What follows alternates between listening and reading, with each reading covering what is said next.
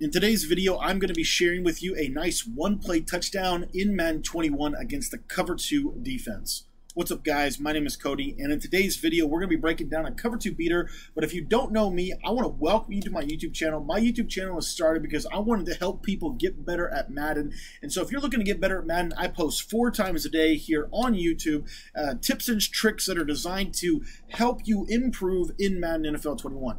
The play we're going to be running is gun Trey offset PA post shot. This can be found in the Arizona Cardinals playbook. All you're going to do is you're going to place both slot receivers on hitch routes on the left side of the screen. You're going to block your running back, and then you are going to see this route, this deep post route on the left side of the field is going to absolutely torch the Cover 2 over the top for a one-play touchdown.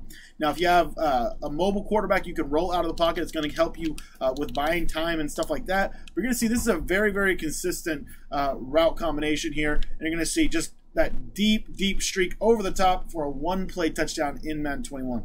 Thank you guys so much for watching this video. If you want to ask questions to me, you can text in anytime. My cell number is 812-216-3644. I can show you how to bomb other coverages. I can also show you how to make that Cover 2 a little bit better against this type of route combination. So be sure to ask those questions. We will be live streaming on YouTube tonight at 10 o'clock Eastern time. So make sure you're subscribed so that you can catch that live stream tonight where we put these tips into practice.